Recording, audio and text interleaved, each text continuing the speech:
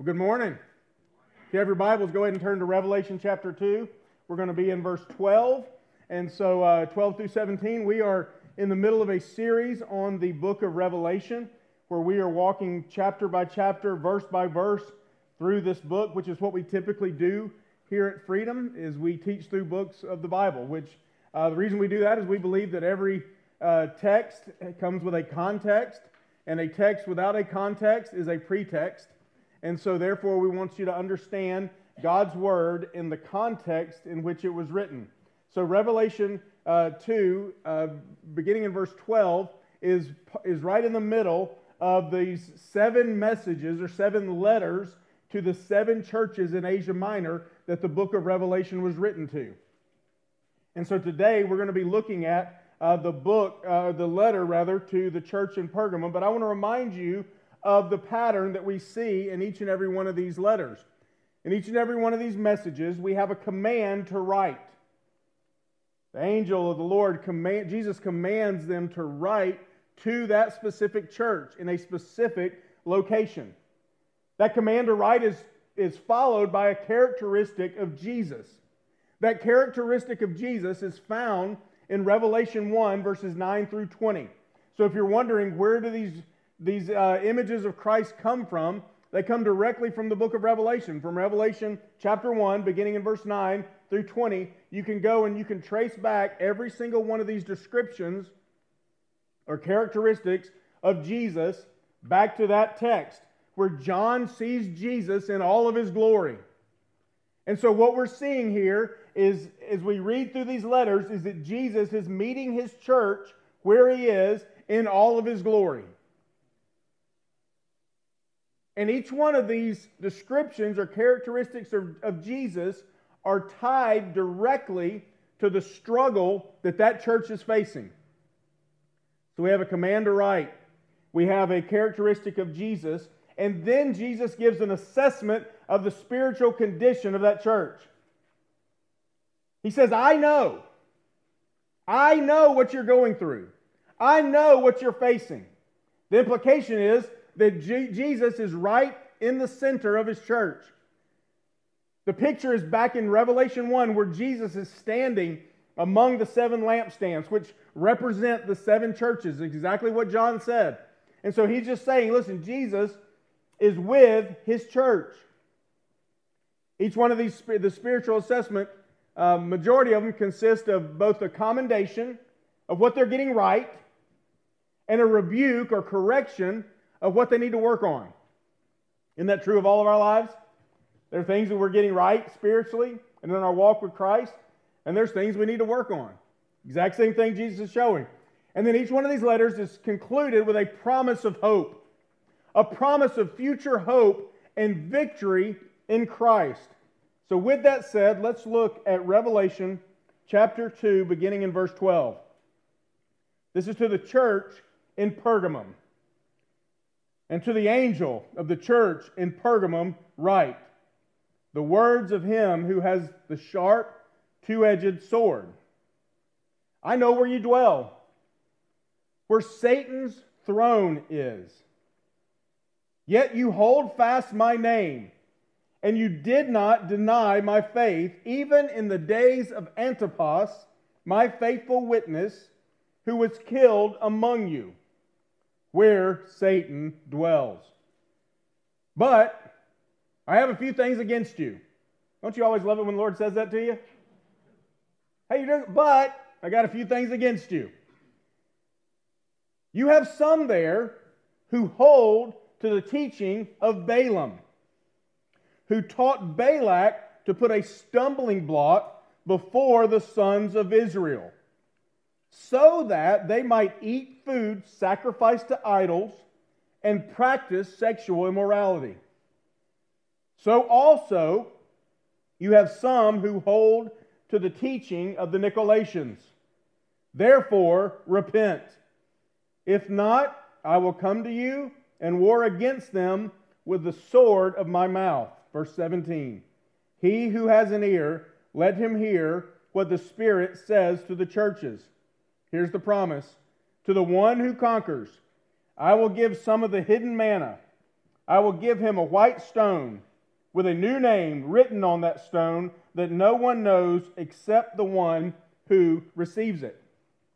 So one of the first things we notice in this passage is that Jesus is well aware of the situation that this church finds itself in. The church in Pergamum found itself in a culture, in a city that was opposed to Christ. They found themselves living in a city where it was very difficult to live for Christ. Jesus says, I know where you live. You live in a city where Satan's throne resides. He says, I know where you live. You live where Satan dwells. Isn't that encouraging? If you're at the church in Pergamum, oh great. We live in the city where Satan has his throne. We live in the city where Satan dwells. What Jesus is telling this church is that you are located in a city where Satan has a stronghold. You are located in a city that is opposed to Christ and His church. You are located in a city where persecution was rampant. Now, there are a number of reasons that Jesus calls the city the city of Pergamum the place where Satan dwells. But I want to focus on two primary reasons. The first is this: Pergamum was a place of idolatry and paganism. It was filled with idolatry. It was filled with paganism. In fact, Pergamum was the headquarters of 4 different cults. Sounds like a great place to live, doesn't it? Like, where'd the kids go? I don't know. They joined one of the cults. I have no idea. And that's what Pergamum was. There were 4 different cults in this city. It was filled with idols and shrines and temples. Every corner, just like here in Georgia, every corner has a Baptist church. Pergamum, every corner had a shrine, or it had a temple, or it had an idol. That's Pergamum. But Pergamum was also famous for the worship of Asclepius. I know you guys know who Asclepius is, right? He is the Greek god of healing and medicine. The symbol for Asclepius was this: a snake. If you go all the way back to Genesis chapter 3, who shows up to Adam and Eve? The serpent. So the serpent is also a picture of Satan. So when Jesus says, listen guys, I know where you dwell. You dwell in the city where Satan dwells. So Christians were reminded of this every day as they saw this symbol of a serpent all throughout their town. And people would come from all over the world. They would come to the shrine of Asclepius to be healed and to bow down to what they called Asclepius the Savior. So the first thing, we see tons of idolatry, tons of paganism in this city. But there's a second reason that Jesus calls Pergamum the city where Satan dwells. And it is this: Pergamum was devoted to the imperial cult. In other words, Pergamum worshipped the state. Pergamum was the first city that started worshiping the emperor as Lord. It was the first city that began to proclaim that Caesar is Lord. Pergamum was a city that was obsessed with the state. In fact, in Pergamum, patriotism had turned to idolatry, and they began to worship the state. Pergamum, the throne in Pergamum belonged to Caesar, and Caesar and the state was the chief instrument that Satan used to persecute Christians. And folks, this is going to be a major problem as we continue to go through the book of Revelation. We're going to see over and over and over again how Satan, who later on in the book of Revelation is called the dragon, and how the dragon uses the political system, which is called the beast of the sea, Later on, as we get, and we'll unpack all this stuff later, but we're going to see over and over again how Satan uses the political system in order to persecute God's people. And that's exactly what's happening here in Pergamum. In Pergamum, Christians were persecuted and even killed for proclaiming that Christ is Lord. For refusing to worship Caesar as God, Christians were put under immense persecution. Now, what's interesting is in the city of Pergamum, it was okay for you to worship Christ. It was just fine if you worshiped Jesus in private. Privatization of faith was okay in the city of Pergamum. Hey, as long as your faith is personal and doesn't enter into the public square, you're free to worship Jesus all you want. But the moment your faith becomes public, the moment your faith begins to come out of the private, personal faith that you have, now Pergamum has a problem.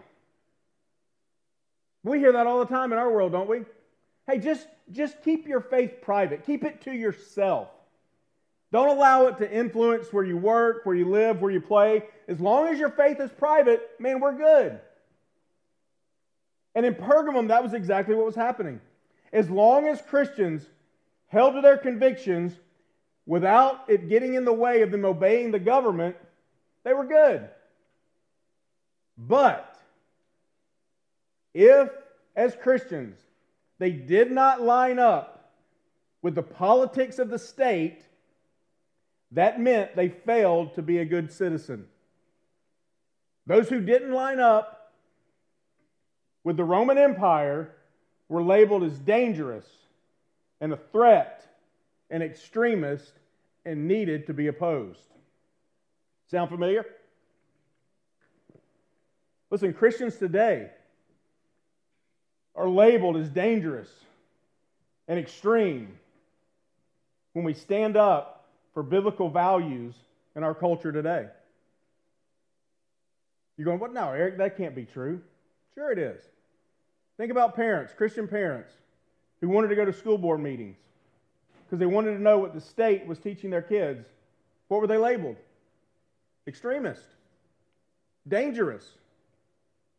Listen, if you do not buy in to the cultural narrative of same-sex marriage and gender identity, guess what? You're extreme.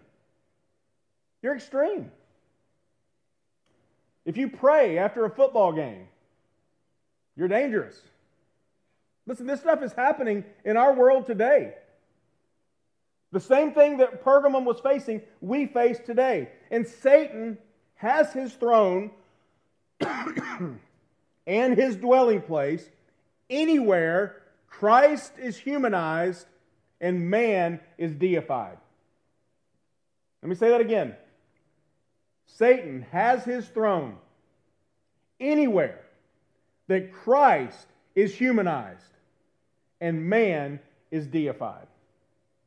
Think about it this way, church. We live in a world today,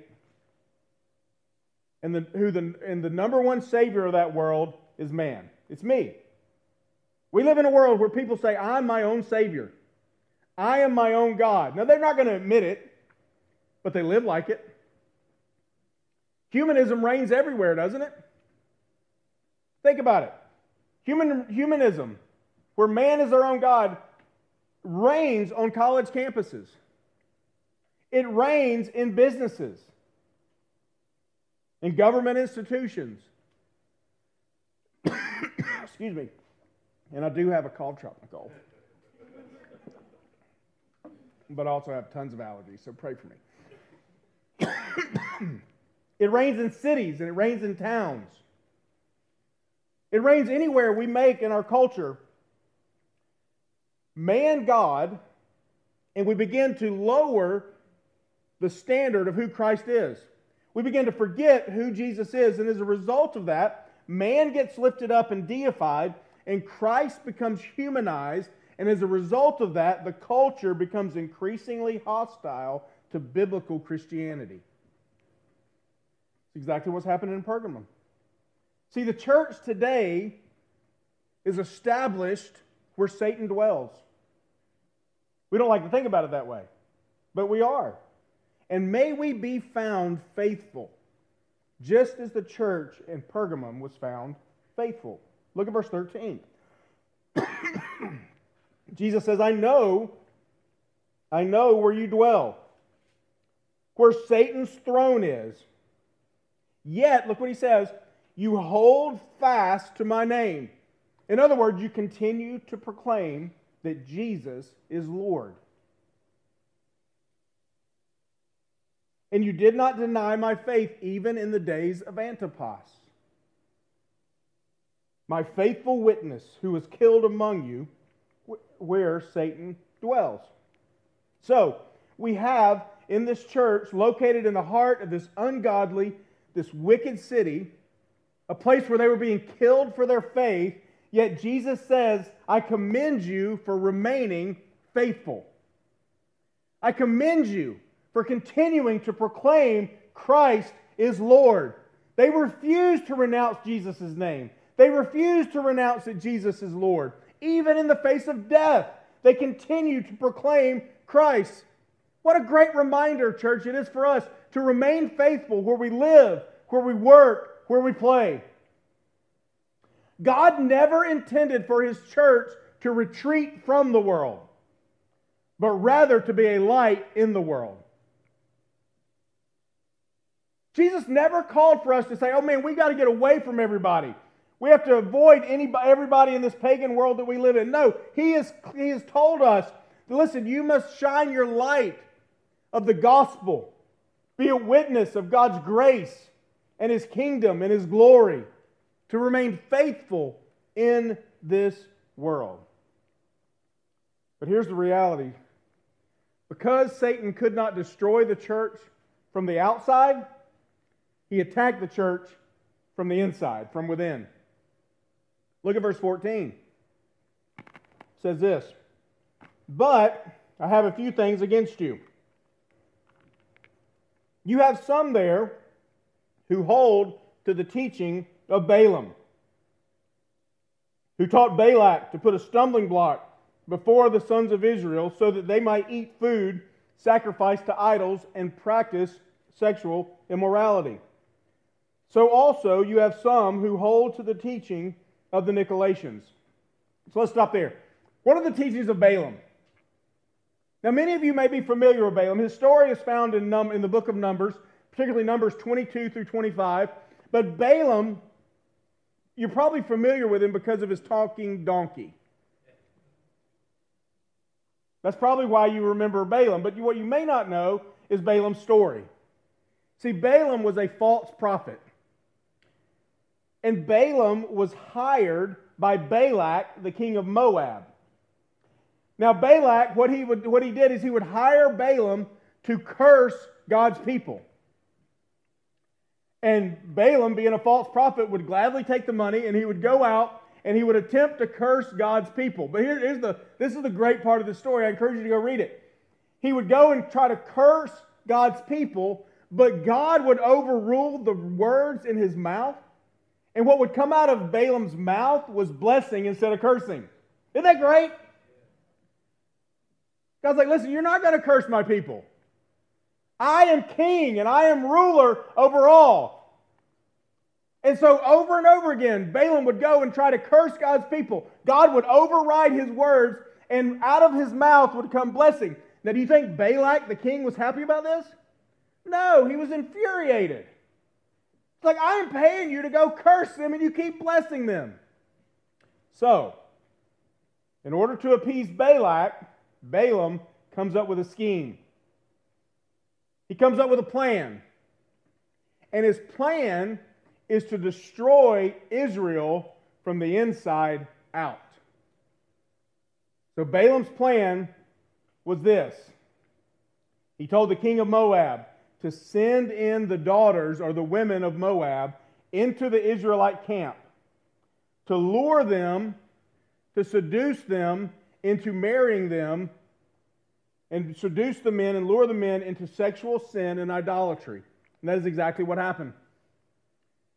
The daughters of Moab, the women of Moab, go into the Israelite camp, And the men of the Israelites begin to take these women as their brides. And as a result, they try to live in two different worlds where they worship God on one hand and yet worship the idols that their wives brought with them into the nation of Israel. And so why is Jesus rebuking the church in Pergamum? What is the stumbling block that Jesus says of Balaam and the Nicolaitans? One word: compromise. Jesus is rebuking this church in Pergamum for compromise. The greatest threat to the church doesn't come from the outside. The greatest threats to the church always come from within. They come from the inside. Listen, compromise has taken out more churches, more pastors, more Christian leaders than persecution ever will. The reality is, when you and I face persecution from the outside, we huddle up, we gather together, we get stronger. But once we allow compromise in, it weakens all of us. And that is why compromise has taken out more people, more Christians, than persecution ever will. David Levy put it this way. He said, compromise has been a cancer in the church from its inception.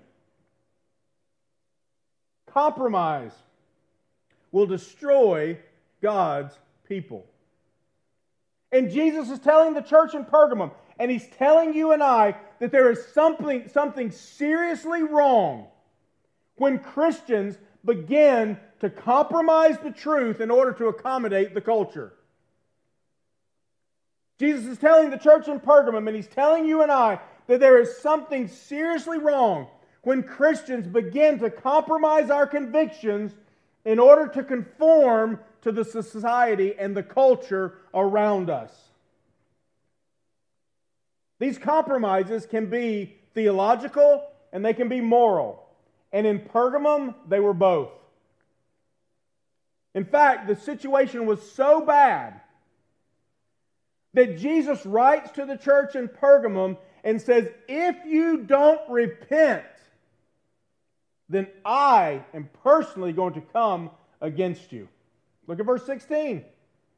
Therefore, repent. And if not, I will come to you soon and war against them. Who are them? Them is not the people of Pergamum.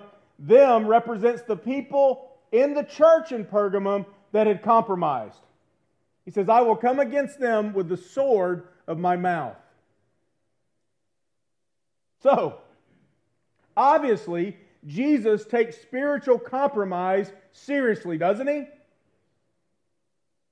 In church, so should we. We should take spiritual compromise as serious as Jesus did.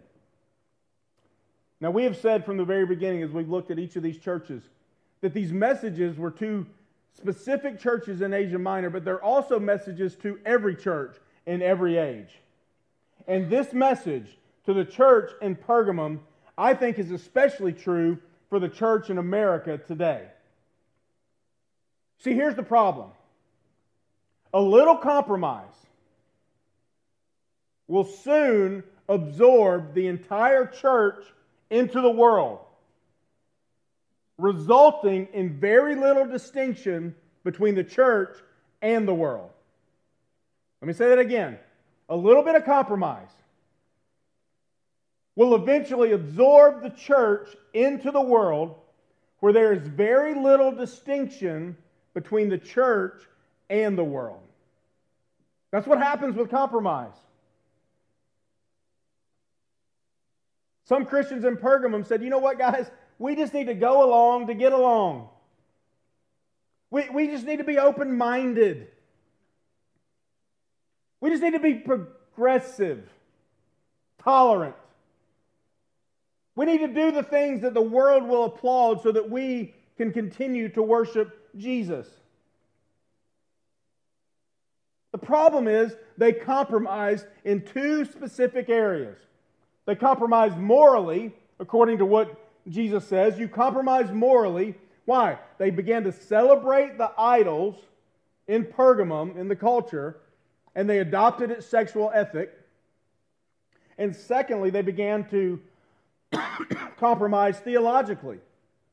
In other words, they began to buy in to the false teaching of the Nicolaitans. So what was the church in Pergamum doing? They were attempting to serve God on one hand and to follow Jesus on one hand, and yet allow the culture around them to shape their attitudes and their lifestyles.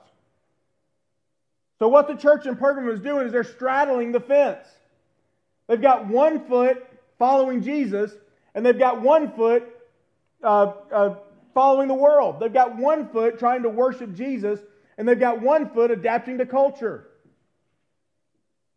And Jesus says that is compromise, and here's what the problem is. They had neglected Romans 12, which says, do not be conformed to this world.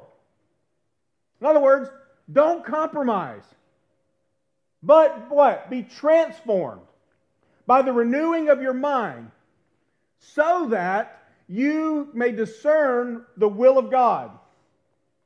How many times have you said, man, I just want to know what God's will is? Tells us right here.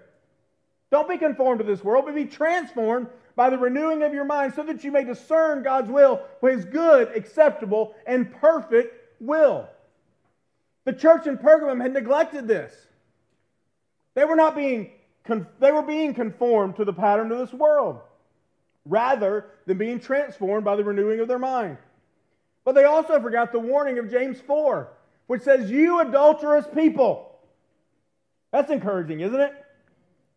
James is writing to the church, and he's saying, you adulterous people, don't you know that friendship with the world is enmity with God? Therefore, whoever wishes to be a friend with the world makes himself an enemy of God. So we may think, Pastor Herrick, it's just a little bit of compromise. What does God's Word say? If you want to have a little bit of compromise, you just made yourself an enemy of God. That's why Jesus says in verse 16, repent, or I will come to you soon and wage war against those who have compromised. The Nicolaitans, they basically taught that because Jesus had died for our sins, we as Christians can live however we want to live. How we live and what we do doesn't really matter because Jesus has already died for our sins. So they kind of took this liberty that we have as Christians to the very limits. The problem with that is a gross misunderstanding of God's grace. God's grace doesn't give us license to sin any way we want to sin. And yet that's what the Nicolaitans taught. But the reality is the same thing is true in our churches today, isn't it? Many churches throughout our country are places where doctrine matters very little and behavior matters even less. Where doctrine matters very little and behavior, how we live, matters even less. Let me give you a few examples. So we're gonna have a little conversation today, if that's okay. Oftentimes in our churches, we have an obsession with novelty and entertainment. That's one of the areas I think we've compromised. And when I say church, I'm talking about Big C church, not just freedom.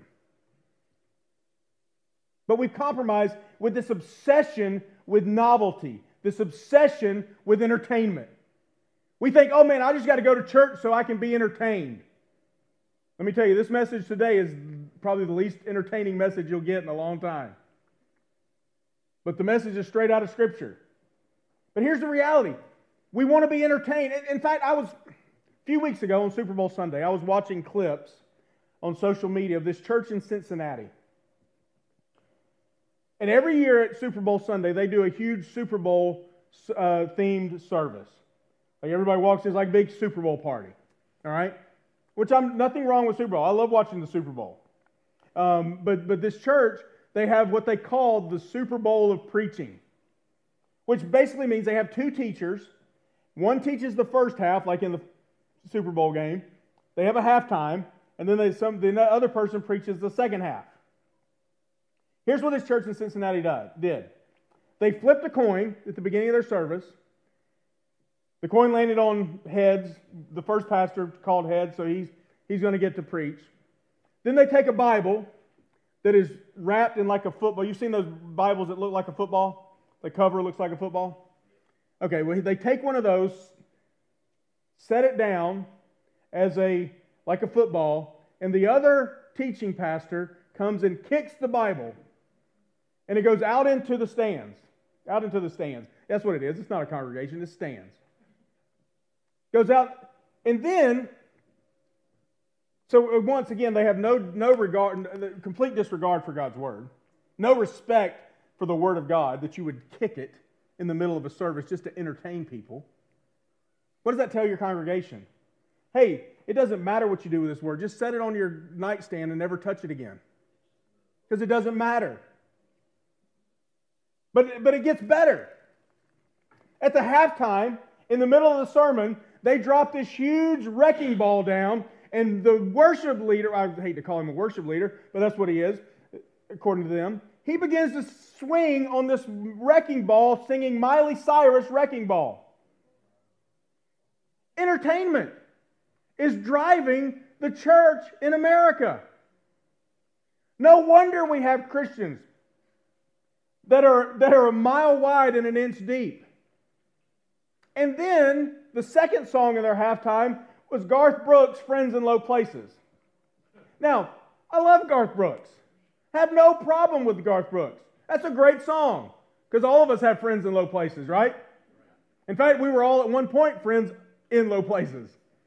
Thankfully, Christ redeemed us, and now we're friends in high places, seated at the right hand of God. But the reality, I'm not against Miley Cyrus. I'm not against Garth Brooks. But to think that is the gospel that we're preaching? Listen, all we're doing is preaching an empty gospel to large crowds. All we're doing is tickling ears without the gospel truth. In fact, I'm just going to keep going, if that's all right. There was a well-known pastor in the Charlotte area who I just happened to see this past week. He was preaching a sermon and spent 10 minutes preaching on the caption. The caption.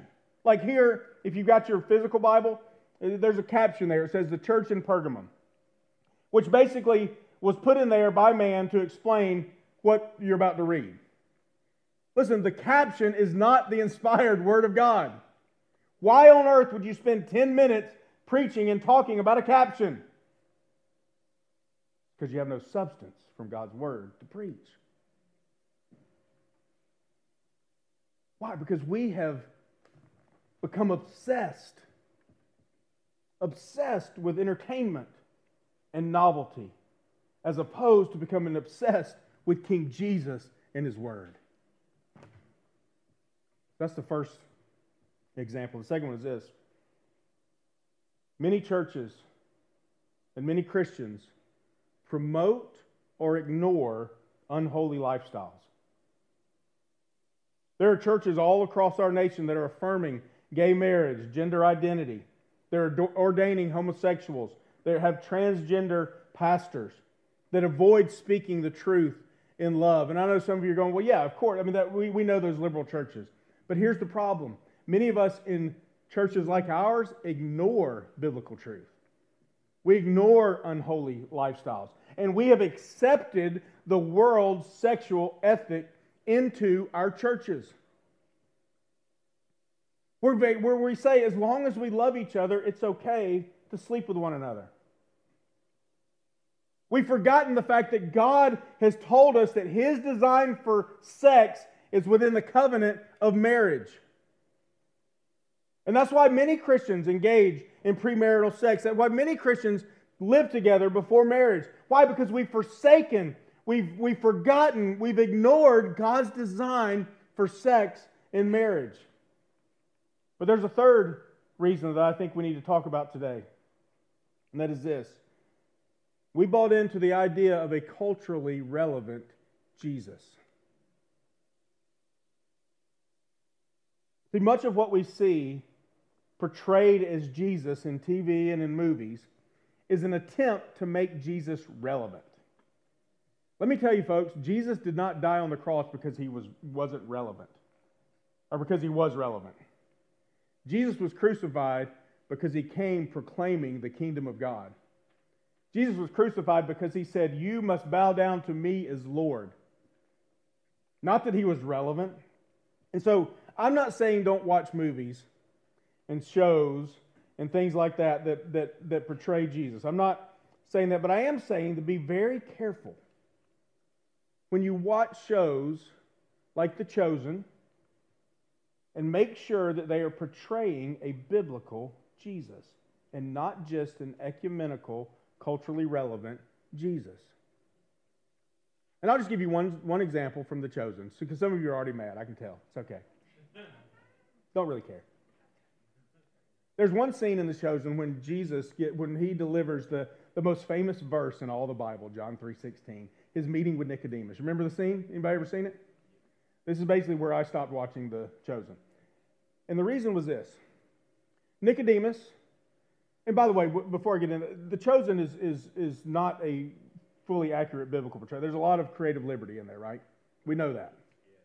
They use a lot, even Dallas Jenkins, the creator, said, we use a lot of creative liberty. And I'm not saying don't watch The Chosen. That's not what I'm saying. So if you leave today and say, my pastor told us not to watch The Chosen, that is not what I'm saying at all. I'm saying watch it with eyes to see and ears to hear. All right? Now, there's this scene where Jesus and Nicodemus meet. And Jesus begins to talk with Nicodemus and proclaim to him that God so loved the world that he gave his one and only Son, that whosoever would believe in him should not perish but have everlasting life.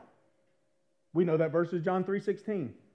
And in The Chosen, what happens is Nicodemus begins to bow down to Christ. And what does Jesus say? Oh, no.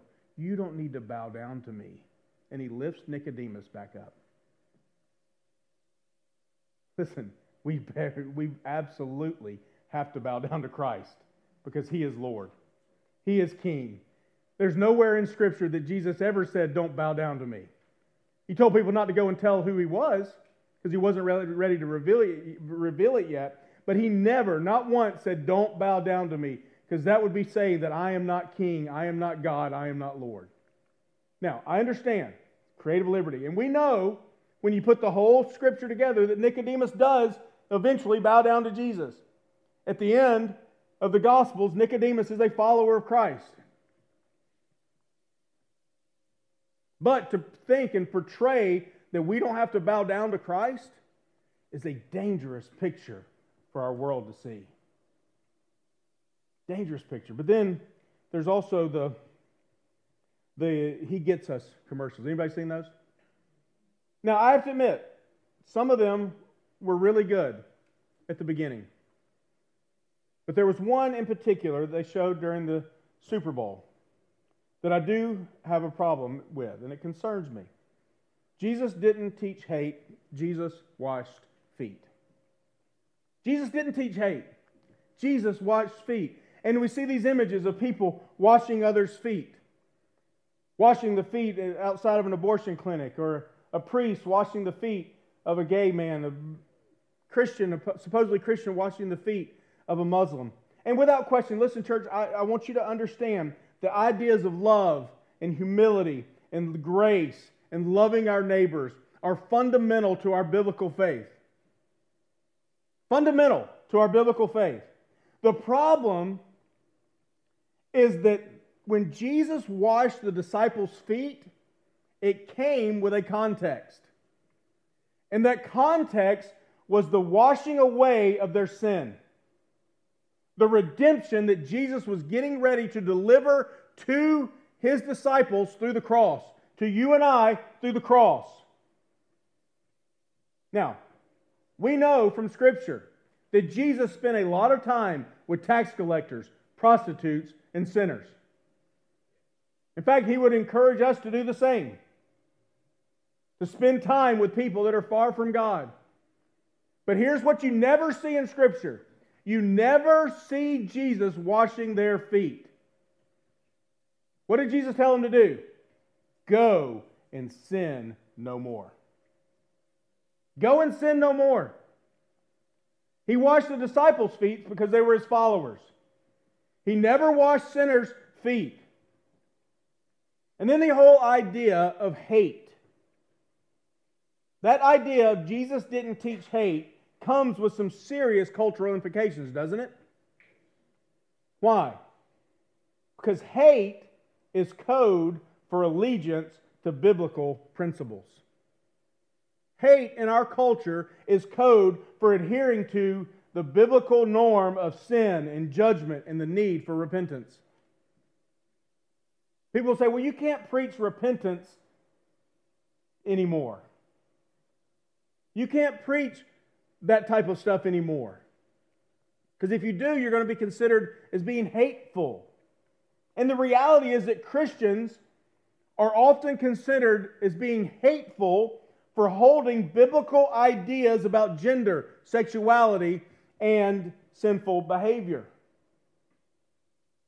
So the whole idea of juxtapositioning issues like abortion and homosexuality with a rejection of hate comes really close to echoing modern culture's demand that churches abandon historical biblical views. The ad seems to be implying that Jesus was cool with all kinds of sinful behavior. He wasn't, in case you were wondering. That's why He tells us to go and sin no more. He welcomes all sinners. But He doesn't leave us there.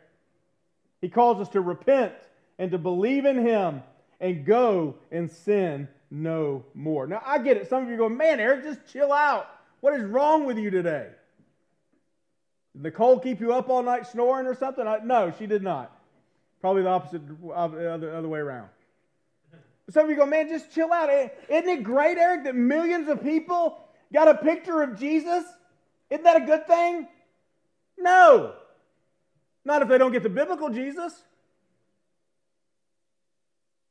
If we don't get a picture of the biblical Jesus, it is not a good thing. Amen.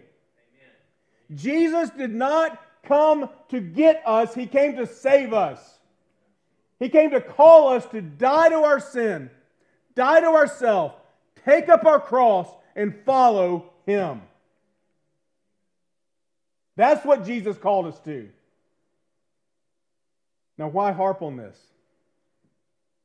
It's a great question. And it's this.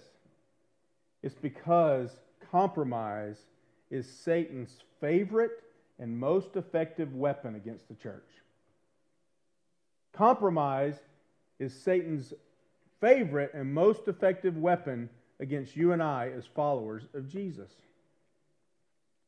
Because here's the problem with compromise. It's never quick. Is it? Compromise, you don't just wake up and say, you know what, I'm going to compromise every one of my biblical convictions tomorrow morning. It's a slow, tedious process.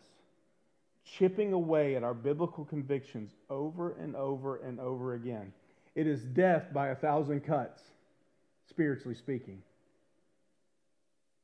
And over time, we barely even notice it. But what happens is, we begin to lower our standards.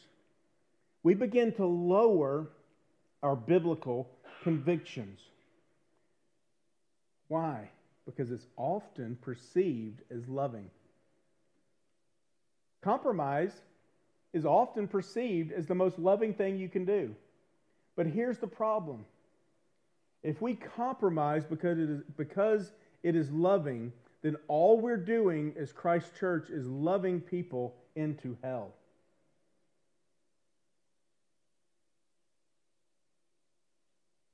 Because Jesus called us to repentance.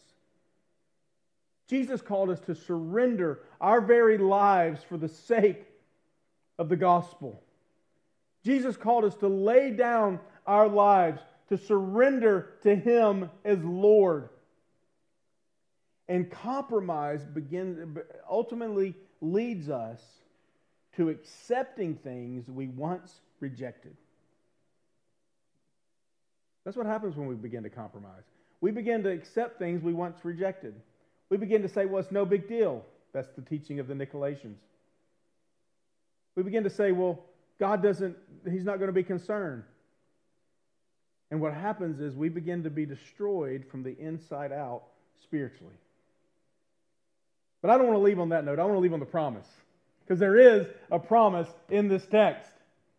And it is a wonderful promise. It is a promise of a reward for those of us who repent of compromise. Those of us who remain faithful to Christ. Look at verse 17. He who has an ear, let him hear what the Spirit says to the churches. To the one who conquers. In other words, to the one who remains faithful. To the one who refuses to compromise. What does Jesus say? I will give some of the hidden manna. And I will give him a white stone and a new name written on the stone that no one knows except the one who receives it. Now, I know you're going, okay, what on earth does that mean? Jesus says, I will give them hidden manna. What Jesus is saying, I love this, church. What Jesus is saying is, I'm going to give them myself. You see, manna was the way God nourished and fed the people of Israel while they were following Moses in the promised land, in the wilderness, going to the promised land. Well, guess what, church? You and I are in the wilderness, heading to the promised land, our promised land of eternity. And what Jesus promises us, listen, as you journey through this world, this place where Satan dwells, I'm going to give you hidden manna, which is myself, because John 6 teaches us that Jesus is the bread of life. Jesus is the hidden manna that you and I receive. Jesus is the one who gives himself to us and for us. So what he's saying is, listen, I am going to feed you spiritually. I am going to nourish you now and throughout all eternity. So Jesus is promising those of us who refuse to compromise, those of us who refuse to give in, those of us who remain faithful, Jesus says, I am going to give you myself. Then he says, I'm going to give you a white stone. What that means is Jesus is not only going to give us himself, he's also going to receive us into himself. So he gives us himself, but he also receives us. Where do I get that? See, in ancient Jewish customs, that if you were a juror and you were sitting in hearing a trial, there was a custom to express a verdict. And so these jurors would have two stones, a black stone and a white stone. And if they felt like the person was guilty, they would toss in the black stone, the dark stone. If they felt like the person was innocent, they would toss in the white stone. So what Jesus is saying, get this, when you and I refuse to compromise, when you and I remain faithful, we are innocent. In other words, we are justified before God. Our sins have been taken away because of Jesus' work on the cross. Our justification, that we receive his righteousness. Not righteousness of our own, but his righteousness, according to Scripture, is imputed on us. And we are welcomed into his redeemed community, into his family. So this is picturing our acceptance and our victory in Christ as we remain faithful to him. And then finally he says a new name. He says, I'm going to give them a new name. What does that mean? This new name is the name of Christ as Lord. It is given to those who receive salvation through faith, and only to those who receive salvation through faith. Revelation 14 speaks of this, which we'll get to in several months probably at the rate we're going. But Revelation 14 speaks of this, that those of us who have been redeemed, those of us who are in Christ, it says this, have Christ's name and His Father's name written on their foreheads. So that is a symbolic picture of those of us who are in Christ have literally the name Christ is Lord written across us. In other words, there is nothing that Satan can do to snatch us out of his hands. Even though we live in a land where Satan dwells, even though, just like Pergamum, we live in a place where Satan's throne resides, there is nothing that he can do to snatch us out of God's hands. Why? Because Jesus Christ is Lord is written on our foreheads. Isn't that good news? G.K. Bill put it this way. He said, therefore, this new name is a mark of genuine membership in the community of the redeemed, without which entry into the eternal city of God is impossible. What is he saying? He's saying those of us who are Christ followers we've been given Christ to nourish us, to strengthen us, to take upon ourselves His yoke. And He receives us, and He justifies us, and He gives us a new name, because our name is now written in the Lamb's book of life. So, let me conclude with this. Jesus says Pergamum is a church where Satan dwells.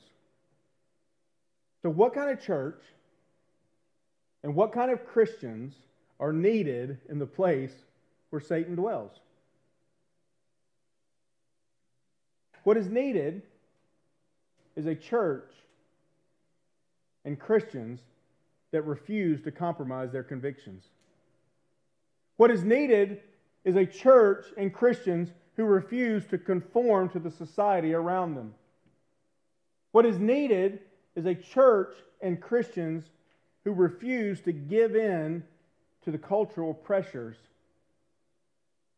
that we face each and every day to compromise. What's needed is a church that remembers our hope is in Calvary's Hill. That's where our hope comes from. Doesn't come through government, doesn't come through business, doesn't come through relationships. It comes through Christ and His death, burial, and resurrection. That's where our hope comes from. But it also means that you and I need to be a church, need to be Christians that remember an idol is often a good thing turned into a God thing. And when we turn those good things into God things, we begin to compromise. We begin to slip. And then finally, we need to remember that Christ and only Christ is the one who's given us all that we need for salvation, all that we need for redemption, all that we need for justification is found in Christ alone. He is our nourishment. He has declared us not guilty, and He's given us a new name. May we be that church. May we be those Christians. Heavenly Father, I admit this is a challenging text. It's a text that proclaims that just like the church in Pergamum, we too can face times of compromise. That we too live in a culture that is increasingly opposing Christ and His church. And Father, I pray that You would help us as Your followers to remain steadfast, to remain faithful, to refuse to give in to compromise. And for those of us who have compromised, I love the fact, Jesus, that You say, repent. In other words, I'm not done with you. Just because you've given in, just because you've compromised, doesn't mean you're done. It just means repent. It means come back. It means change your mind that results in a change of behavior. And so, Father, I pray for anyone here this morning that needs to repent of areas of compromise. It could be the smallest amount of compromise. It could be really big compromises, Lord. But I pray that today will be the day that we repent. We say, no more compromise. I'm going to hold fast to Jesus' name. Jesus is Lord. He is King, and He's King of my life. May that be our prayer, Father, and may we be faithful. May we live as a church in a city, in a state, in a nation, in a world where Satan dwells. And may we refuse to compromise. May we refuse to give in to the cultural pressures around us. And may we remain faithful to the name of Jesus Christ, our King and our Lord. We pray this in His name. Amen.